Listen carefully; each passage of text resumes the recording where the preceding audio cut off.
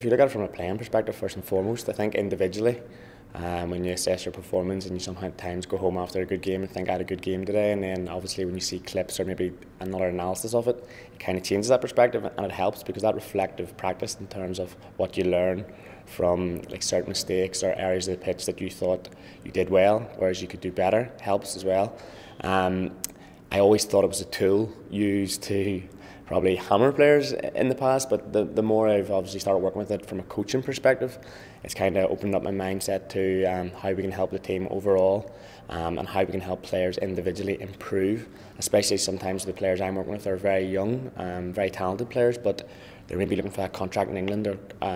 to go professional. So we know that environment, what it's like across there. So the importance of analysis and making sure that they leave this country with as much information and as much backing and good information that analysis provides.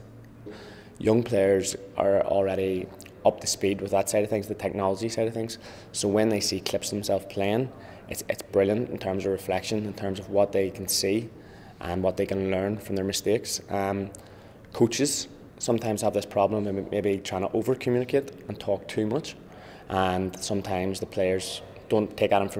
information on board. Whereas when they see it visually, that perception, it helps them, and it's a better coaching tool for the coach, and it's a better understanding for the players. Because for me, it sets you up for the season in terms of how you train, what specific areas you work in within training.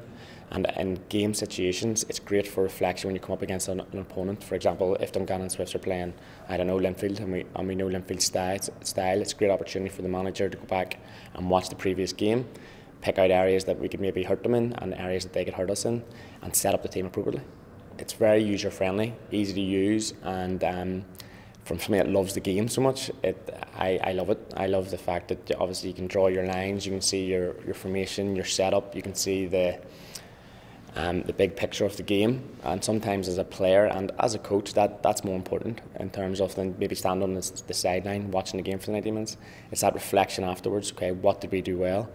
And for me it highlights everything, and it's a great tool for learning, and especially when you're talking about coach development, it's something I'd recommend for all coaches to start looking into in terms of watching games back and seeing problem areas, triggers, information that they can learn from.